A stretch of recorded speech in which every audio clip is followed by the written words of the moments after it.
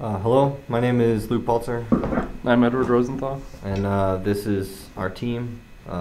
There was some formatting issues, but hopefully the slides look better on your end.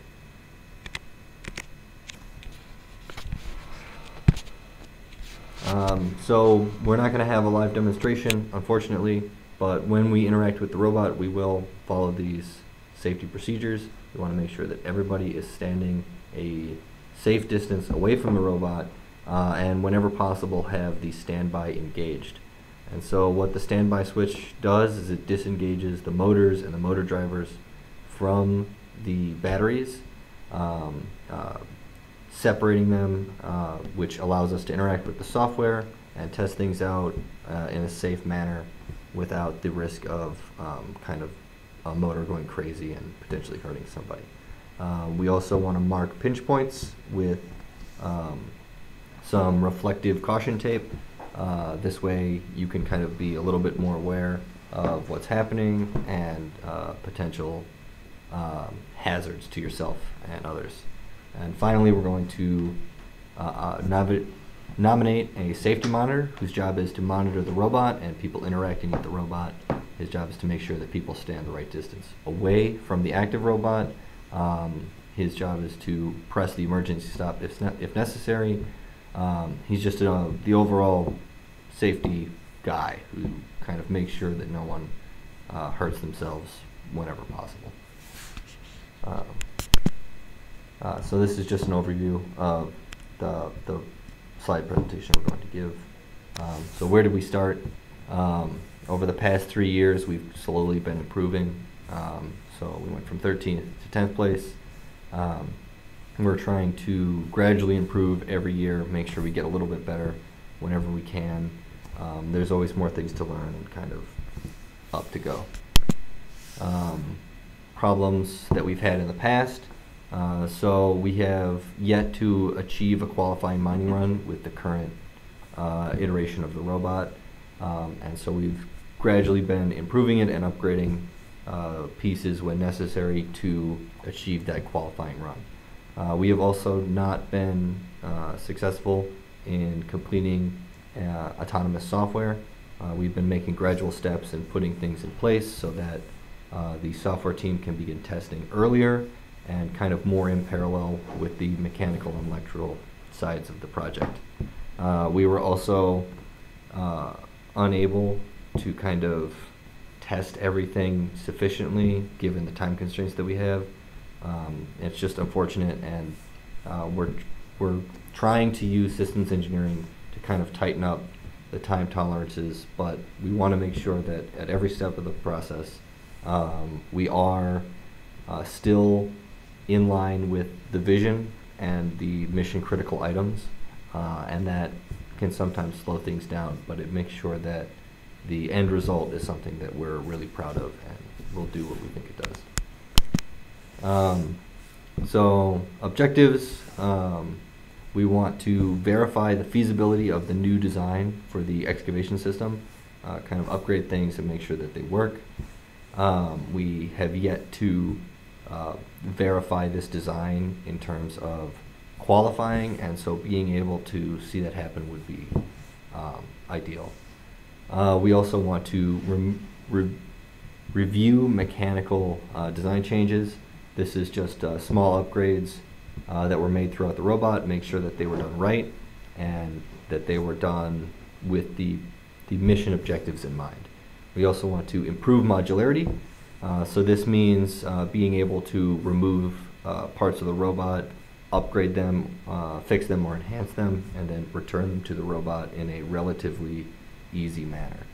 And finally, minimize dust infiltration. We've had a lot of problems with dust infiltration in the past.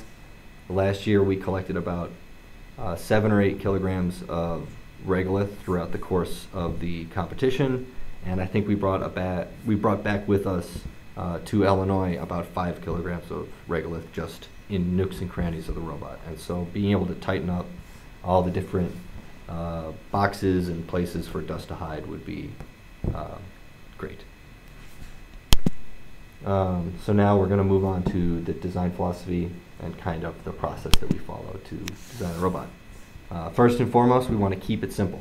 We are a 2-year school, and as such, we don't have access to a lot of upper level classmen, and we also don't have access to a lot of intricate fabrication facilities or design software, and so being able to keep things simple and manageable throughout the course of a semester is a huge goal for this project and something we really want to focus on. In line with that, we want to work with what we have, not with what we want.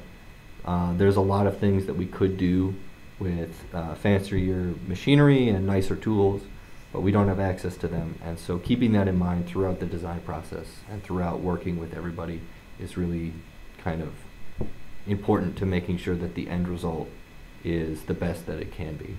And again, along the lines of that is systems engineering, making sure that we follow each step of the process and kind of check ourselves, setting up review gates and then following through on them. Making sure that throughout every step of the design and production cycle, we have a check that makes sure what we've done is still in line with the mission objectives, and that what we're going to do next is the best way we could get that done and achieve our goals. And from what we found, systems engineering is the best way to do that. So now we're going to talk a little bit about trade studies. So new implementation for the 2019 run was the shovel. We saw issues, as Luke mentioned, the initial second run from 2018, we only got up to, I believe it was 0.8 kilograms of icy regolith.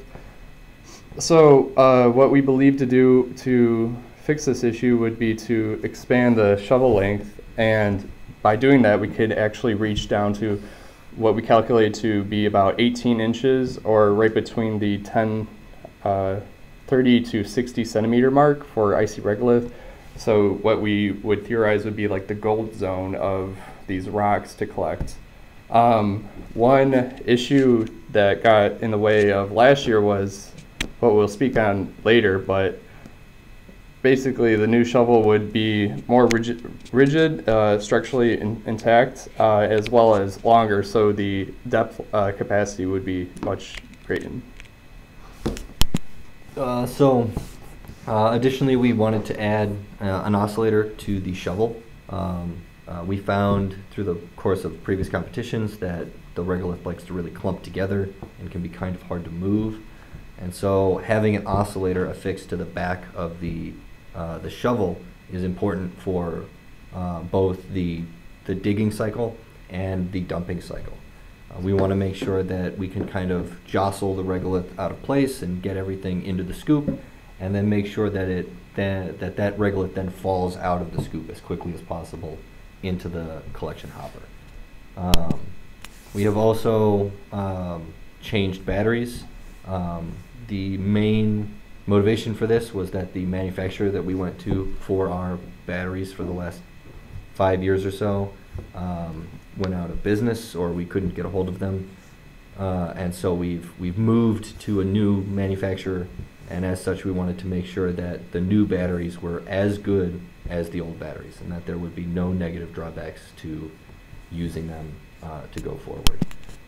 So the system hierarchy and product that we've given, this is just kind of a general breakdown of each component and their subcomponents, and all the assemblies, kind of all the bits and pieces that go together to make Gertie 2. Now going into like kind of the risks and changes. So we use this chart to assess risk. So the rows are probability and the columns are consequences. So it's how likely is something to happen, and if it were to happen, how dangerous is it? And the angled line kind of separates the upper right from being very dangerous and very probable, and the bottom left being very improbable and not that catastrophic. A couple of the key risks that we identified were communication and navigation stall.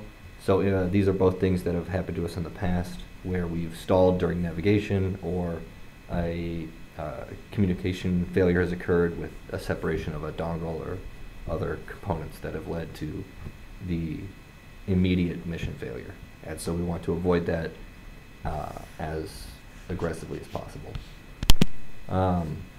So these are just some of the improvements that we made.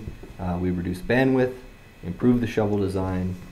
We've added a sifting mechanism to the hopper to kind of sift out the icy regolith from the regolith so that we don't carry unnecessary weight with us throughout the competition run. We also added an oscillator to the shovel, and we've increased the modularity of the electrical box, making it easier to remove and troubleshoot while other teams still want to interact with the robot. Now going on to just general project management. This is our kind of project management critical path. So this shows all the different reviews and kind of the steps that we take between reviews. I found this to be very helpful when organizing what needs to be done and really what we're trying to check at each step of the competition. So this is the Gantt chart initially, and next you'll see finally. Just some keynotes is that the critical design review took dramatically longer than we had initially anticipated, and that kind of scrunched everything else up for the competition, which was definitely not ideal. This is something that we found very interesting. Realized versus projected project hours. So at the start of this project, every member is required to dedicate about 30 hours over the course of a semester to this project. And as you can see, the actualized numbers are significantly higher than that. And these would be self-estimated, and I believe they would actually be higher than this if we were to record them. A lot of our team members spend a lot of time on this project, and it's very important. So we want to make sure that we get the most out of that time. And so really kind of understanding how much time this project demands from its members is important for making sure that people coming into the project are aware of what they're getting into and kind of what they can look forward to. So this is just some budget information. We were mostly under budget. The travel budget is mostly estimated since it hasn't been finalized yet. The trip isn't over. But we've done a pretty good job, and there's only a little bit extra in the budget, which we will use for parts and other stuff after the competition. And so just some final notes. We want to make sure, again, we will not be able to demonstrate the features of GERTY 2. When we did these slides, we had anticipated being in person, and unfortunately we are at the competition right now in Alabama, and so the robot is kind of indisposed and isn't kind of able to be hoisted in front of us and kind of displayed. So hopefully the presentation went well for you and for me. Thanks for your time.